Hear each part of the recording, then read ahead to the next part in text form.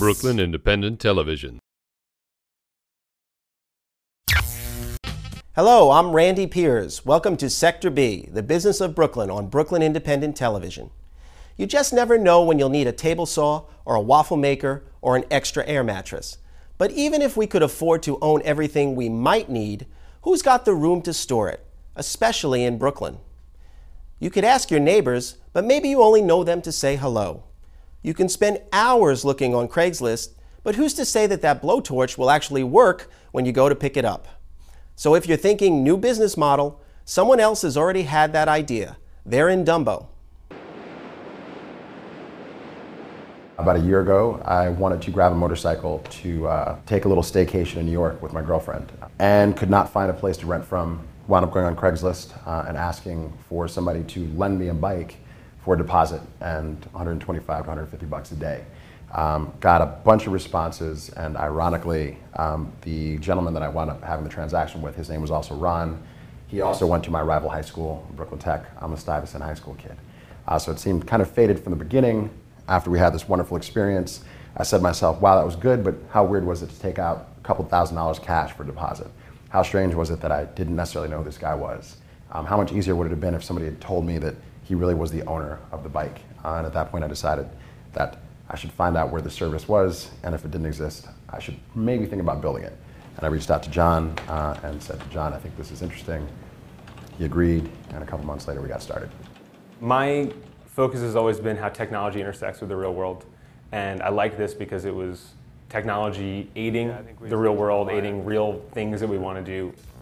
Snap Goods is local goods on demand. It gives people the ability to rent from other individuals and local businesses the stuff that they need for limited periods of time, the stuff they want to try before they buy. Go to snapgoods.com, click post your good, write the name for it, quick description, upload a picture, and you're pretty much done. You can specify whether something's rentable by the day, by the week, by the month. You set a security deposit, and you can also set a deposit if someone cancels on you in the last minute.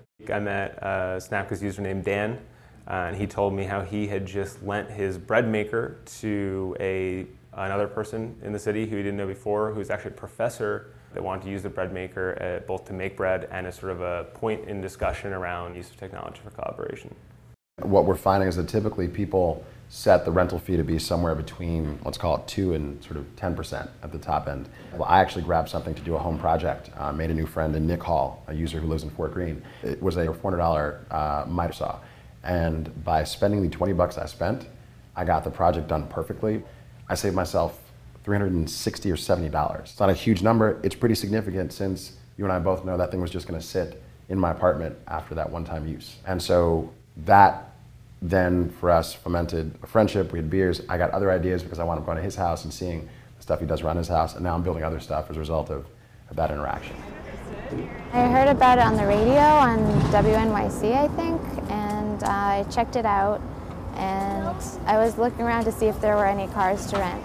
I'm going upstate for the weekend. I looked at other car rental places before, and it's usually like over $100 a day, and it's sort of a hassle, and it just seemed easier just to deal directly with another person. There is a check engine light because it just never goes off. Okay. Like I took it in, it's been into the shop recently. So I shouldn't worry about that. So don't worry about it, yeah. I heard about Snap Goods in the Brooklyn-based email, and I saw that someone was wanting a car, and I was just thinking about the things that I might want to borrow or that I might have to give out that somebody else would want. Jumper cables. My car's paid off, and I decided that I would be okay with lending it out because of that. And I'm happy to help other people because I know that Zipcar can be very expensive, and it's expensive to rent a car.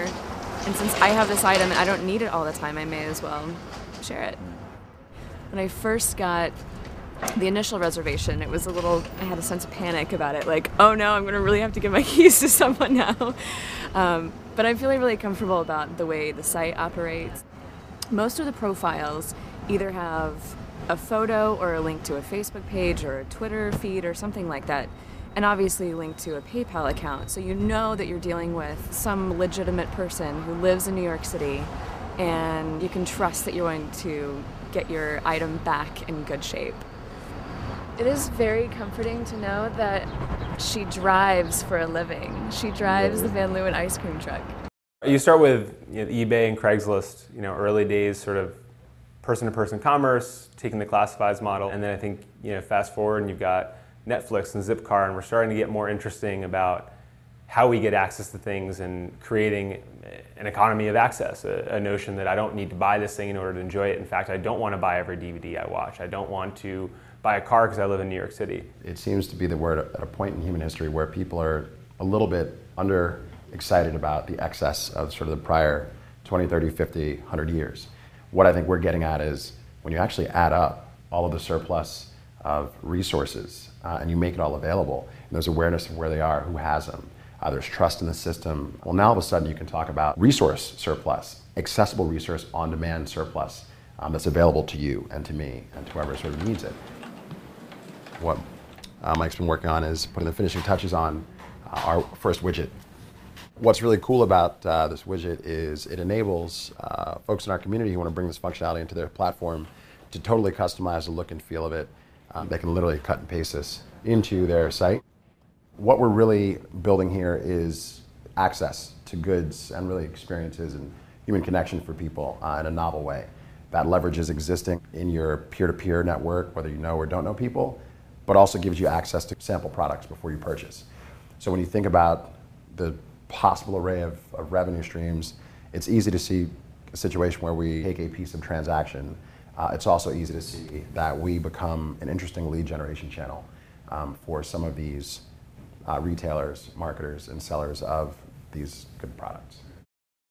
As a business that relies upon people interacting in the real world, I think it's doubly important for us to have a real world presence and to see people and have people see each other. We got this great email yesterday, kind of running up to this event, and the email went something like this: Dear Ron, best of luck. Thanks so much for creating Snapgoods. And it struck me that really we should have written her back an email and said, without you guys, it's just code on a server and keys on a screen.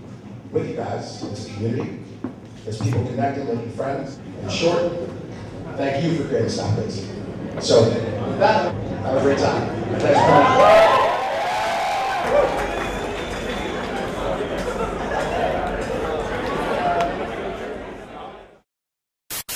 Become a fan on Facebook, like Brooklyn Independent Television.